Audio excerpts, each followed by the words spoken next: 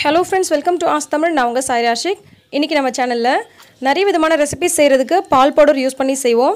So அந்த பால் powder கடையில வாங்க போறோம் அப்படினு சொன்னா விலை ரொம்பவே அதிகமா இருக்கும். அத நம்ம எப்படி ஈஸியா வீட்லயே செய்யிறது அப்படின்றத தான் இந்த வீடியோல பார்க்க போறோம். கண்டிப்பா மிஸ் பண்ணாம வீடியோவை ஃபுல்லா பாருங்க. கடையில வாங்குற மாதிரியான ஹை குவாலிட்டி பால் பவுடர் ரொம்ப ஈஸியா நம்ம வீட்லயே செய்ய முடியும். இதுக்கு நான் 1 லிட்டர் அளவுக்கு ஆரோக்கிய பால் எடுத்துர்க்கேன். இந்த பால் தான் யூஸ் பண்ணனும் இல்ல வேற ஏதாவது பாக்கெட் பாலோ அல்லது பசும்பால் கூட நம்ம யூஸ் பண்ணிக்கலாம். ஆனா இந்த பால் வந்து நல்ல திக்கா இருக்கும்ன்றதனால நான் இந்த பால் எடுத்துர்க்கேன். இப்போ நாம எடுத்து வச்சிருக்க இந்த 1 லிட்டர் அளவுக்கு பாலை ஒரு panல பிரிச்சு கொட்டிக்கலாம்.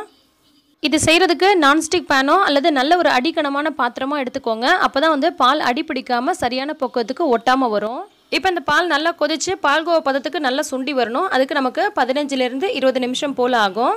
அது வரைக்கும் இந்த மாதிரி அடிக்கடி கலந்து விட்டுட்டே இருங்க. இல்லனா நமக்கு பால் அடி பிடிக்க ஆரம்பிச்சிடும்.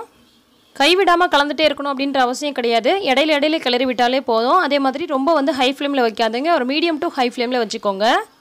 பால் இந்த மாதிரி நல்லா கொதிச்சு வரும்போது மேலே வந்து இந்த மாதிரி லைட்டா ஆட மாதிரி படிய ஆரம்பிக்கும். அதை வந்து நல்லா எடுத்து விட்டுட்டே இருங்க உள்ளுக்குள்ள. அப்பதான் வந்து நமக்கு நல்லா திக்கா கிடைக்கும்.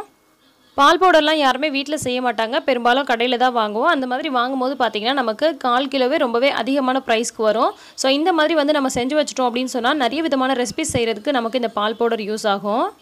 பால் இல்லாத நேரத்தில் டீ காஃபி போடுறதுக்கு அதே மாதிரியே பேக்கரியில் செய்கிற மாதிரியே பால்கோவா பால் பேடெல்லாம் செய்கிறதுக்கு இந்த பால் பவுடர் நமக்கு ரொம்பவே யூஸ் ஆகும். ஸோ ஒன்ஸ் நீங்கள் செஞ்சு வச்சிட்டிங்க அப்படின்னு சொன்னால் ரொம்ப நாளைக்கு வரைக்கும் வச்சுக்கலாம். ஒரு 6 மாதம் வரைக்கும் நம்ம வந்து இதை ஃப்ரிட்ஜில் வச்சு நம்ம யூஸ் பண்ணிக்க முடியும்.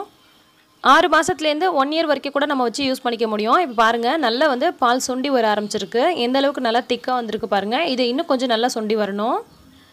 இந்த மாதிரி திக்காக சுண்டி வரதுக்கு கண்டிப்பாக 15 நிமிஷம் ஆகுங்க. அதுக்கு மேலே கூட டைம் எடுக்கும்.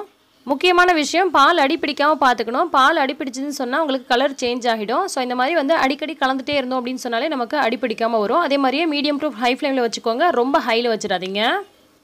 இந்த மாதிரி நம்ம அள்ளி ஊற்றணும் அப்படின்னு சொன்னால் நல்லா திக்காக வந்திருக்கு பாருங்கள். இந்த மாதிரி பக்குவத்துக்கு நமக்கு வரணும். இதில் இருக்கக்கூடிய ஈரப்பதம்லாம் நல்லா போகிற மாதிரி இதை நம்ம காய வைக்க போகிறோம். ஸோ இந்த மாதிரி நம்ம ஒரு அலுமினியம் ஃபாயில் ஷீட் எடுத்திருக்கேன். இதில் வந்து பார்த்திங்கன்னா இந்த மாதிரி நம்ம பால்கோவா காய்ச்சி வச்சுருக்கோம் இல்லையா, அதை வந்து சின்னதாக இந்த மாதிரி கிள்ளி வச்சுக்கோங்க. அப்போ நமக்கு காயறதுக்கு ஈஸியாக இருக்கும். இந்த மாதிரி நம்ம ஃபுல்லாகவே வந்து கிள்ளி வச்சுட்டு இதை வந்து நம்ம வெயிலில் வந்து ஒரு நாள் ஃபுல்லாகவே வைக்க போகிறோம். அப்போ தான் நமக்கு அதில் இருக்கக்கூடிய ஈரப்பதம்லாம் ஃபுல்லாக கம்ப்ளீட்டாக போகும்.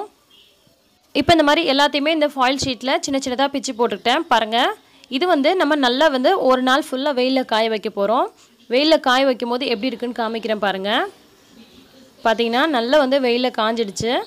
காஞ்சதுக்கப்புறமா இதோட சவுண்டு பாருங்கள். நல்ல முறன்னு இருக்கிற மாதிரி இருக்குது பாருங்கள். இந்த மாதிரி பக்குவத்துக்கு நமக்கு வரணும். அப்போ தான் நமக்கு பால் பவுடர் சரியான பக்குவத்துக்கு ரெடியாகி வரும். இப்போ நல்லா காஞ்சிடுச்சு. இதை எடுத்துகிட்டு வந்துடலாம். இப்போ அடிக்கிற வெயிலுக்கு ஒரு நாளில் நல்லா காஞ்சாலே இந்த மாதிரி வந்துடும். ஒருவேளை உங்களுக்கு ஒரு நாளில் சரியாக காயலன்னு சொன்னால் இன்னொரு நாள் காய வச்சுக்கோங்க. இப்போ ஒரு மிக்சர் ஜாரில் 100 கிராம் அளவுக்கு சர்க்கரை சேர்த்துக்கிறேன். 1 லிட்டர் அளவுக்கு பால் எடுத்தோம்னா 100 கிராம் அளவுக்கு சர்க்கரை சேர்த்து தான் இதை நம்ம அரைக்கணும். அப்படியே நம்ம அரைக்கக்கூடாது. அந்த சர்க்கரை கூடவே நம்ம காய வச்சு எடுத்த பால் இருக்கு இல்லையா, அதையும் சேர்த்துட்டு நல்லா வந்து நைஸாக பிளெண்ட் பண்ணிவிட்டு எடுத்துடலாம்.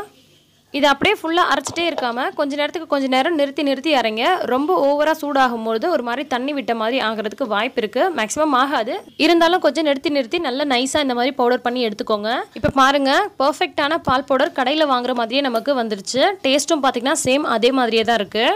இப்போ நம்ம செஞ்சிருக்க அளவு பார்த்திங்கன்னா கிட்டத்தட்ட நமக்கு ஒரு 400 கிராம் போல் கிடைக்கும். இதுவே நம்ம 400 கிராம் கடையில் வாங்குகிறோம் அப்படின்னு சொன்னால் நமக்கு 250 ரூபா ரேஞ்சுக்கு வரும். ஆனால் நம்ம ஜஸ்ட்டு 1 லிட்டர் அளவு பால் 100 கிராம் அளவு சர்க்கரையில் ரொம்ப ஈஸியாக வீட்டிலே ரெடி பண்ணிட்டோம். பாருங்கள் எந்த அளவுக்கு நல்லா நைஸ் பவுடராக இருக்குன்னு. இந்த மாதிரி தான் நமக்கு இருக்கணும் பால் பவுடர். அப்போ தான் நமக்கு கடையில் வாங்குற மாதிரி இருக்கும். இதை நம்ம அப்படியே ஸ்டோர் பண்ணாமல் சலிச்சு வச்சு ஸ்டோர் பண்ணோம் அப்படின்னு சொன்னால் நல்லா சூப்பராக இருக்கும். அரைச்சதை அப்படியே எடுத்து ஒரு பாக்ஸில் போட்டு ஸ்டோர் பண்ணாமல் இந்த மாதிரி ஒரு தட்டில் கொட்டி பரவாயில்ல ஆற விடுங்க. ஏன்னா அதில் லைட்டாக வந்து சூடு இருக்கும். அந்த சூட்டோட நம்ம ஸ்டோர் பண்ணக்கூடாது. ஒரு மாதிரி லைட்டாக கெட்டியான மாதிரி ஆகிடும். ஸோ இந்த மாதிரி ஆறுனதுக்கப்புறமா வந்து சலிச்சிட்டு அதுக்கப்புறம் ஒரு பாக்ஸில் போட்டு நீங்கள் ஸ்டோர் பண்ணி வச்சிட்டிங்க அப்படின்னு சொன்னால் 6 மாதத்துலேருந்து 1 வரைக்கும் வச்சு நீங்கள் யூஸ் பண்ணிக்கலாம். இந்த வீடியோ உங்களுக்கு பிடிச்சிருக்கும், யூஸ்ஃபுல்லாக இருக்கும்னு நினைக்கிறேன். பிடிச்சிருந்துச்சுன்னா கண்டிப்பாக இந்த வீடியோக்கு ஒரு லைக் கொடுத்துட்டு மற்றவங்களுக்கும் ஷேர் பண்ணுங்கள். இதே மாதிரியான இன்னும் பல சூப்பரான டிப்ஸ் அண்ட் ஐடியாஸ் உடனுக்குடன் தெரிஞ்சுக்க ஆஸ்க் தமிழ் சேனலை மறக்காமல் சப்ஸ்கிரைப் பண்ணிக்கோங்க. பக்கத்தில் இருக்கக்கூடிய பெல் ஐக்கானையும் கிளிக் பண்ணிட்டீங்கன்னா நான் போடக்கூடிய வீடியோஸை நீங்கள் மிஸ் பண்ணாமல் பார்க்க முடியும்.